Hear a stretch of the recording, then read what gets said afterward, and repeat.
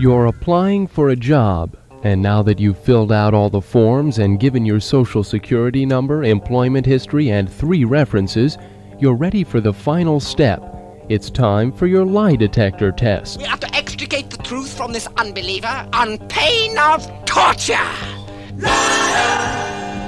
Liar! Liar! Businesses with lots of cash or valuables on hand have started to make lie detector tests a routine part of screening job applicants. Confess!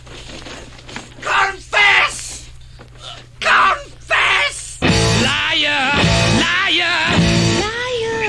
Liar! The American Civil Liberties Union estimates 300,000 lie detector tests were given to job hunters last year, and some security companies give up to 40 tests a day.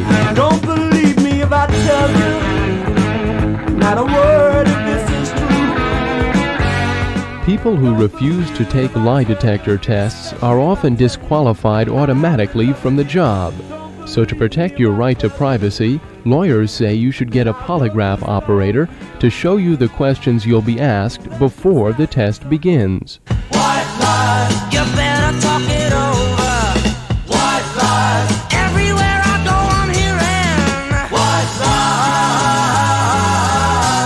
In fact, the American Polygraph Association advises lie detector operators to review the questions with the applicant to avoid confusion or surprise during the test. Don't play games with me, infidel.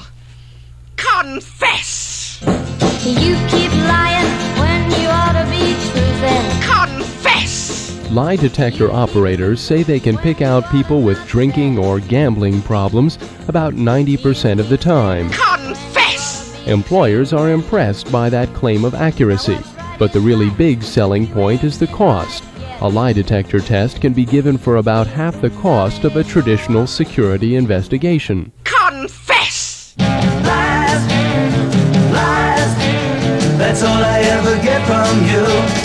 Perhaps brains, experience, and good looks aren't enough to get you a good job anymore.